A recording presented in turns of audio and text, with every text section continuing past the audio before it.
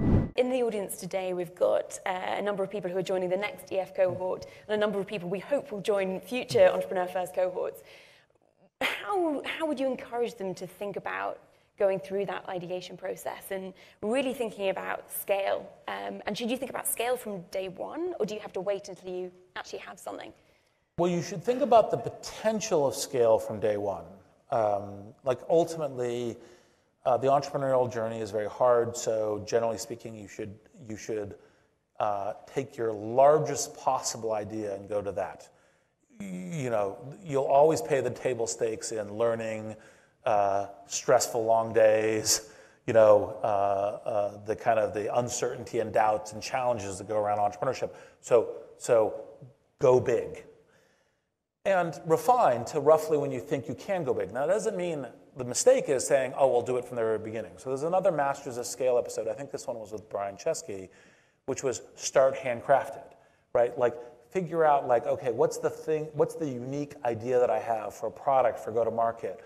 What's the ways that it can go big? What are the ways that I can build or test, you know, maybe be embarrassed by my very first product release, that I can get a sense of, am I on target? Is the direction right? And have speed and momentum as opposed to trying to build everything. Like the classic entrepreneurial mistake is I have this big idea, so I'm going to spend 3 years, you know, behind the curtain, and then I'm going to pull back the curtain, and everyone's going to go, ooh, wow. And there are a few people who can do that, not very many, right? So gather experience first. But you always want to be thinking, I want to get to something big, and then, okay, now what are the concrete steps by which I can be learning and testing? And the framework that I recommend to entrepreneurs is to have what I think of as an investment thesis, which is a list of bullets, preferably not super long, but if it's too short, you're probably not thinking big enough. You know, 3 to 10, say.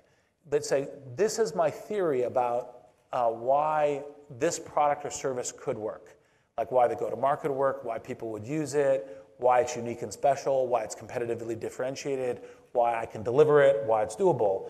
And then you think, okay, what data and evidence can I get on that? Now, one of the things that people frequently undercount is that going and talking to your smartest friends is part of that data and evidence. Like going and saying, I think this, what do you think? Now, the what do you think question should be, what's wrong with this? Right? Because your friend will actually say, oh, no, it's great, you'll be fine. You're like, no, that's not helpful, right?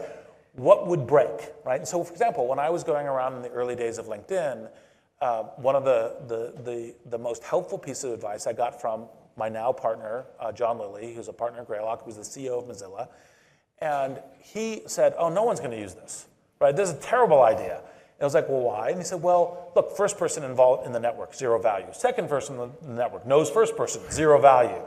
Like you're going to have to get a whole bunch of people in here for each new person is zero value before you have any value whatsoever. So why is anyone going to invite anyone? Why is anyone going to join this network? It's never going to work.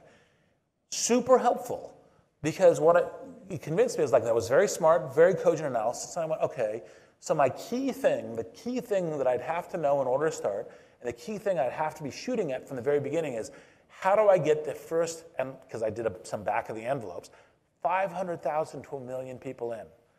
How do I do that? Because if I don't do that successfully, it won't work.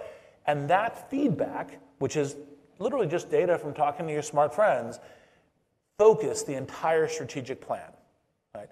So you don't necessarily have to say, oh, I launched it, or I did 100 user studies. Those can be useful. Those can be the right things to do. Sometimes and it isn't necessarily a person who's expert, because John Lilly wasn't an expert in building consumer internet networks. His own startup had been enterprise startups and an enterprise incubator and security companies, and then he was doing Mozilla.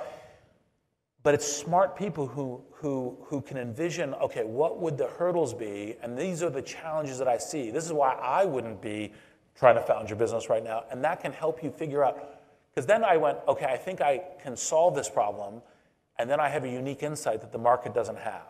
Right? So those are the kinds of things to do. So, and by the way, just to be super clear, most entrepreneurs, you have a number of ideas and part of what you're evaluating. So when I was going around talking about the LinkedIn idea, I had 3 or 4 other ideas I was talking about too. And the discussions made me convinced that, oh, those other ideas are small.